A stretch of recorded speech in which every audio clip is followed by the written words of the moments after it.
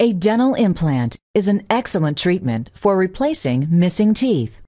Root form implants, the most common kind of dental implant, are small titanium posts that replace the roots of the missing teeth.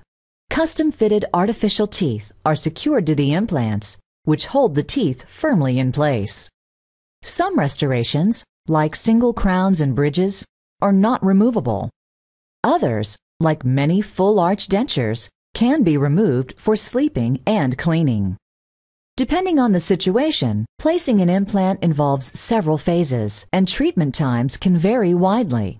First, we must determine if an implant is right for you by discussing your health history and treatment goals, and performing a comprehensive exam to check the health of your gums and jawbone. We'll also determine if you need any additional procedures, such as bone grafting or gum surgery. To begin the procedure, we shape a channel in the bone and then place the implant into the prepared space.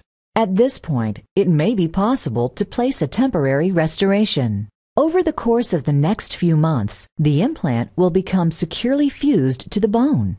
The last step is to secure your beautiful final restoration.